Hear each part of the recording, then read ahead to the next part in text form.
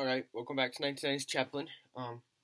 So as you can kind of tell, today's theme is doing a lot with sleep gear. So here is all the sleep gear you are issued or can be issued. Starting from the right over here, left I mean, whichever way it is for you guys, we have the sleep mat sleeping, standard issue. Not much of an item Rangers would use much because it is kind of bulky. You're not always needing it. So it's more of like an on-base type of thing.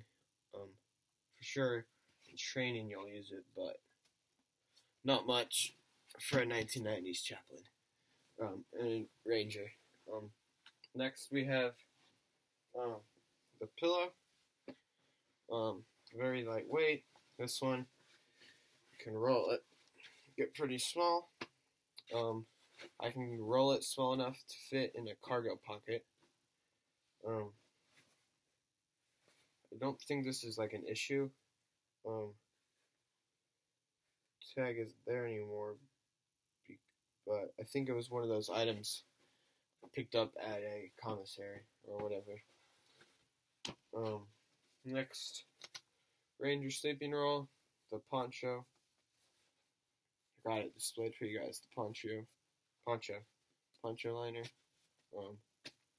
Also add your casualty blanket or your wool blanket.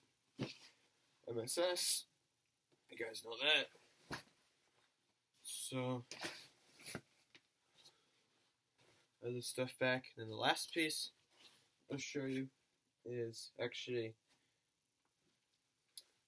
contractor bag. But it no longer is a contractor bag. It is black, as you can tell. You gotta get the big ones, 55 gallon, whatever size it is. They're really thick. And what you do is you open it up, cut down the sides so you can spread it open. Take this guy out, lay him on it, or this, and cut it to that length. And you got a ground tarp. Really lightweight. If it gets holes, throw it out, make a new one.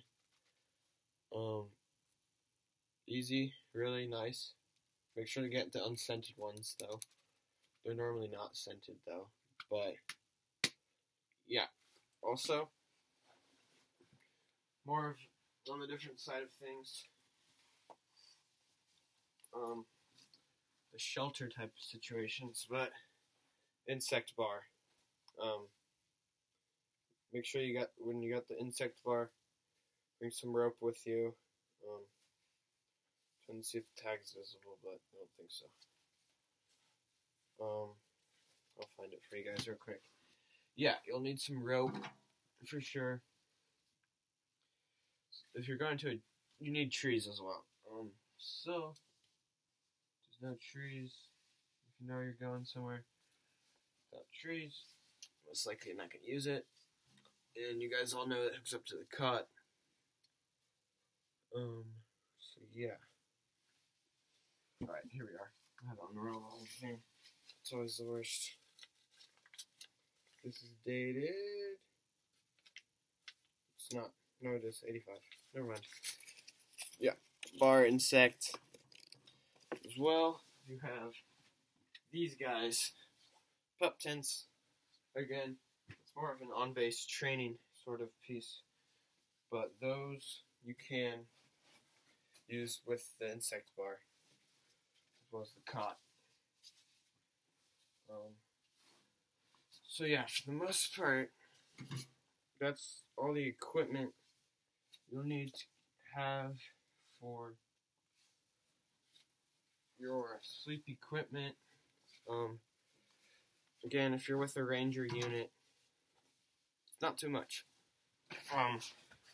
With my unit, 2nd Ranger Battalion, typically our guys just have just this. Like, that's what we did last event. Just that. Typically, we will make poncho shelters. And that's where this comes in. When you're not when you need your poncho as a shelter. you'll want this for sure. So eventually, once weather's good, I'll get out there and set up some different shelter configurations. Maybe do a little night out there. But yeah, for the most part, that's all the sleeping gear you'll need. If not, at least just this, because you don't need your pillow if you got your extra t-shirts, or just use your rucksack. But yes, thanks for watching this video. Make sure to subscribe and like the video, and watch more on 1990s Chaplin.